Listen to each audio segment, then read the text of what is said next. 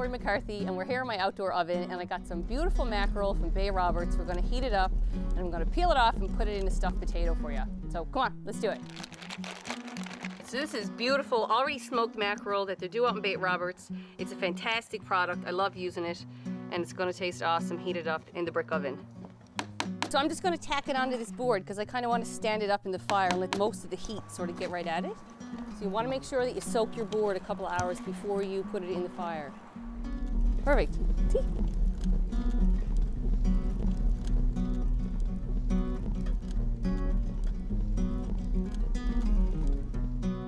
There you go. They're fully cooked because they're smoked. So you're just looking for them to warm up really, right? And just they'll flake right off, then they'll. Okay, so your potatoes come out of the oven. You make a couple little slits. Just push them open. This is creme fraiche, or you can use sour cream, or you can use yogurt. I'm just going to thin this out a bit with a little bit of olive oil. You can use white wine vinegar, you can use lemon, you can use a bit of apple cider vinegar, a little bit of pepper, a little bit of salt. Then you're looking just to drizzle that over the potato. Take your little bit of fish, it's all nice and warmed up.